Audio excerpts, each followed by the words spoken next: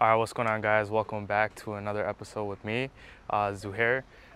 Today I want to do something a little bit different. So I've been getting a lot of questions on diet and macros and basically what to eat if you're trying to achieve a certain type of body, like if you're trying to add muscle or strength or cut down and see those abs. So in order for me to help just people in general, my friends, families, clients, with those questions, I wanted to walk you guys through what I typically eat, what I usually typically cook and buy from the grocery store, and hopefully these tips can help you out. And towards the end of the video, I'll walk you guys through how I count my macros and how you guys should count your macros to achieve a certain type of look that you're looking for, basically, whether it be to add mass or I guess get rid of some fat. So stay tuned and enjoy.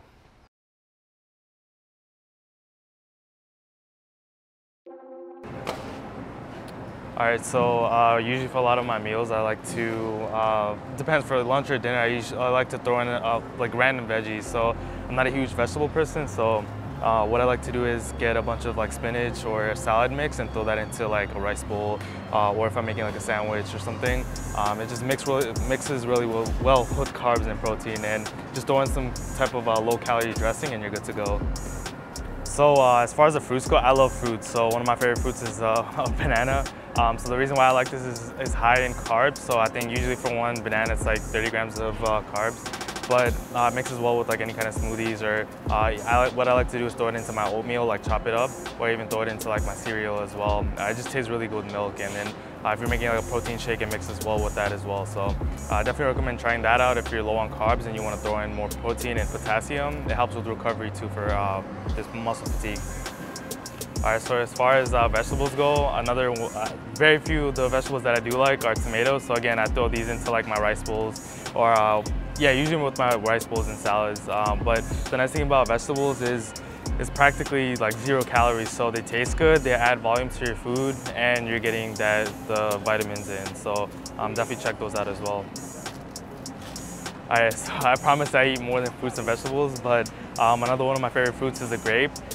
Again, the reasoning is pretty similar behind the bananas. It just adds a little bit of extra carbs and you're getting those vitamins in. But be careful with fruits, because although they taste good, they're very high in sugar. So you can easily, if you're cutting, you might easily add up the carbs. So I really recommend tracking how much of each of the fruits you're eating. But grapes compared to bananas and apples and other fruits in general are a lot less in calories, and again, it just adds a lot of volume. And it's a really nice snack to have if you're trying to avoid snacking on like, I don't know, ice cream or cookies and stuff, so try it out as well. All right, so one of my favorite staple foods is the egg and the egg white. So I talk about this, and you probably see it in my stories a lot. So I usually have this every single morning. So not the actual whole egg. What I do is I'll usually have like, I don't know, like 6 to 8 egg whites. And what you can do to save money, because I know it might add up if you're just getting the egg whites out of whole eggs, is you can actually buy the liquid, egg whites, which I do. But I usually throw in like 1 or 2 whole eggs into my breakfast, so I'll have it with like bagels, muffins, or if I'm making pancakes, obviously I'll throw it into there to add the volume too. But a very good way to get in protein and avoid like, I don't know, protein powder, or if you're trying to avoid meat, then you don't really have to have as much chicken or beef later on in the day. So definitely recommend trying that out, especially early in the day, and it's very easy in the stomach and low volume, so you won't feel bloated throughout the day as well. All right, so I mentioned dressing before, so this is actually a really good brand. I don't really talk about specific brands much, but I tried out, so I'm not a huge barbecue person, but I know they have like, I don't know, other types, so they have like ketchup over there as well. But the nice thing about this brand is it's 2 carbs with 0 calories. So compared to other brands, you're avoiding a lot of that extra sugar. But 0 calorie options like this, you can throw into your rice bowls, any type of meals basically, and not worry about the extra calories, and focus on the main macros, such as if you have meat in there, if you have like eggs in there or rice in there. So definitely recommend checking this out. You could probably find this in any big grocery store, G. Hughes. There's another brand that I'll walk you guys through once I find it somewhere in the store that I definitely recommend checking out as well. So one of my favorite, I don't drink regular milk just because I'm lactose intolerant, but Fairlife is a very good brand. I think they're pretty new as well. I started drinking this like 2 years ago, but they have like regular milk if you don't like chocolate milk, but very low in fat, 4.5 grams, pretty moderate in carbs and pretty high in protein, so 13 grams of protein as well. And this I'll usually have by itself, like a cup at night before I go to sleep, or mix it in with like smoothies or cereal in the morning. So definitely recommend trying this out if you're lactose intolerant or if you need some kind of alternative to like almond milk or regular milk. All right, so another one of my staples, I eat like multiple of these throughout the day, is Greek yogurt. So be careful with the type of yogurt you're getting. So I usually get the Light and Fit. Just make sure you're looking at the macros, because a lot of times it'll be the regular yogurt. But the nice thing about this is it's pretty moderate in carbs and protein. So if you need to fill up your macros for the day, or if you need a solid snack to eat, you can throw these in. And again, it's very low in volume, so if you want to have it before a workout, it's a very good option, and they taste amazing as well. So I usually like the regular vanilla coconut option, but they have tons of others and tons of other brands as well. So, and they're pretty cheap. Like, I think this is like $3 for one pack. So definitely try this out if you need some ideas to fill in those small gaps in your macros day to day. All right, so a lot of people have misconceptions about cereal, so they're actually not bad. So usually they're pretty standard for almost all the brands I've tried in the past. So I just grabbed the regular, like a normal one to show you guys, but it's usually around like 30 grams of carbs, so pretty equal to if you're having like a cup of rice. But pretty good option for just having a solid carbs within your macros day to day. And I usually like to mix this in with protein to even it out a little bit, but it's really up to you on that. So definitely recommend trying that out as well. All right, so another two of my staples. So this is what I was referring to earlier. So this is 0-calorie pancake syrup, and the brand is Walden Farms, but they have tons of other options, not just the pancake syrup, but it tastes amazing. So I usually have it with Kodiak cakes, which is right here. So people refer to it as like protein pancakes, but pretty high in carbs and protein. So for one serving, you're getting almost 30 grams of carbs and then 15 grams of protein. And the nice thing about this is one serving, it tastes amazing, I think, if you mix it in with the eggs and with the Walden Farms syrup. And it won't have you feeling bloated as well. So it's a really good option to have in the morning or even before a workout. All right, so I have a huge sweet tooth, so I've been looking for alternatives, and I finally found a pretty solid one.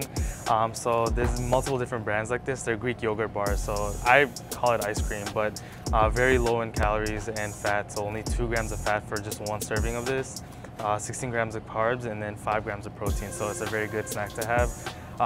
Again, if you're looking to fill in those gaps, and especially at night, if you're craving something really sweet, having something like this at home will definitely help you out, especially if you're cutting. So definitely recommend trying it out. And again, they have multiple different brands like Skinny Cow, Enlightened, and then a few others. But I've been getting Yasso. They have really good flavors, so I definitely recommend this if you need a recommendation for one. All right, so one of my lunch and dinner staples is rice. So I usually have like 1 cup of rice mixed with like chicken or meat or shrimp, like any kind of protein option. So 1 cup of rice for almost any brand, whether it be brown rice, jasmine rice, or regular white rice, is around like 30 to 34 grams of carbs. I know I'm getting very specific with the numbers, but once you start tracking, you'll kind of start to see that. And that's equal to if you're having like 8 ounces of like chicken breast, for example. So very good option and very easy option to have if you're going to work or at school. Mixes in with almost any kind of protein option. And an alternative, if you don't like rice, is usually like a 1 cup of pasta, or a serving of any type of bread as well. So definitely recommend trying that out.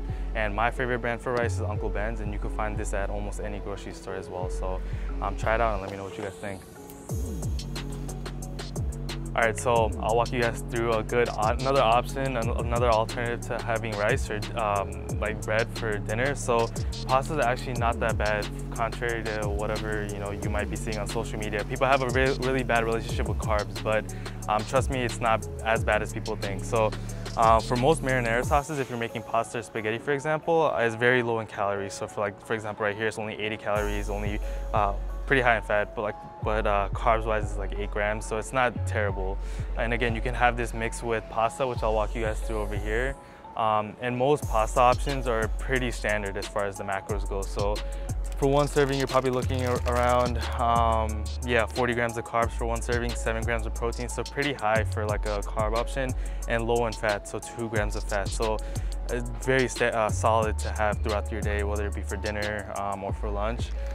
So if you're trying to like change things up and not have chicken and rice every day, I definitely recommend trying out pasta and then throwing in your protein options into there, whether it be shrimp or chicken or beef or egg whites, whatever it is, whatever makes you guys happy. But definitely recommend trying that out, and I'm pretty sure, and different options for sauce as well. So it doesn't even have to be marinara sauce. There's plenty of other options and you still get the same macros as well. All right, so we're in my favorite section of all in any grocery store. So this is I think the bread aisle, but I refer to it as the breakfast aisle because I have most of my bread in the morning. So my staples for breakfast is usually, you'll probably see this in my stories. So I don't really care about the brand too much, but I think this is one of the more famous brands when it comes to muffins. So I usually throw in like 2 of these, which is like close to 30 grams of carbs each. So very solid, and what I have with this is egg whites and usually not cheese, but usually egg whites and whole eggs, just to add in that extra protein. And one of my other favorite options for breakfast is the bagels. So I usually have like the everything bagel or everyday bagel, but this is another whole wheat option. So if you're looking to have less calories and less carbs, but pretty standard on the macros from brand to brand. So you'll be having close to 50 grams of carbs, so pretty high in carbs, and pretty high in protein as well. It's 11 grams of protein, but if you throw it in with like egg whites, or maybe like a scoop of protein powder, it'll even it out throughout the day. So definitely recommend trying these out for breakfast. It'll keep you energized and full throughout the day. All right, so last but not least, we have my staple for protein. So I'm not a huge red meat or beef person. I'll have it maybe like once or twice a month, but not often.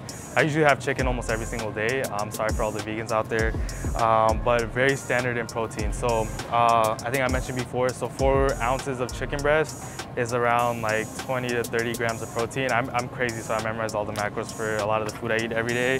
But yeah, they have it labeled, so if you're ever in any kind of smaller grocery store, you'll be safe. But definitely recommend marinating these. Please marinate it well. Please throw in some kind of, dressing afterwards to make it taste good. But I usually have this with rice, and it keeps you full throughout the day. So I'll usually have this like an hour or 2 before working out or for lunch or dinner. Again, when it comes to, I don't like protein powder a lot. I know I talk a lot about that with my clients and a lot of my friends. So a lot of my protein comes from actual protein sources like chicken breast and egg whites and shrimp. And also I'll show you, I was gonna show you guys, but I couldn't find it. But I also have turkey bacon in the morning, so another meat option that I throw in day to day. So definitely check this out. You can find it anywhere at any grocery store. All right guys, so hopefully that grocery haul helped you guys out. Those are just a few of my staples that I have week to week, or day to day actually. And again, a lot of those stuff you can find at almost any grocery store. And don't get too caught up in the brand names. Maybe for like some of the brands like Walden Farms or the G Hughes, it might help out. But for the most part, like chicken breast and eggs, it doesn't really matter what kind of brand you're getting. But as far as tracking macros go, I use MyFitnessPal, so it's a free app from the App Store if you have the iPhone or like Android. I really recommend trying it out. It's a pain in the ass the first maybe 1 or 2 weeks, but once you get in the rhythm of things, you'll be able to eyeball foods a lot better. So just honestly invest in like a food scale, invest in like cups to measure, and you'll be good to go when it comes to the rice and the chicken breast and the larger foods that you'll have meal to meal. So if you have any additional nutritional questions, definitely reach out to me. The best way to honestly reach those fitness goals that you have, whether it be to cut down or to gain weight or maintain, is going to be diet. So you can train as much as you want, you will get progress. But if you're trying to, get down to the nitty-gritty, you're gonna have to start getting serious about your nutrition.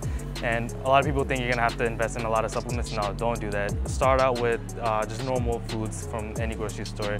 Honestly, that's what I rely on for most of the time. I don't really take that many supplements. So again, I'm always happy to help. I actually really enjoy talking about this topic as well. So reach out to me through Instagram, to leave comments down below with your email address, whatever it is, I'll reach out to you.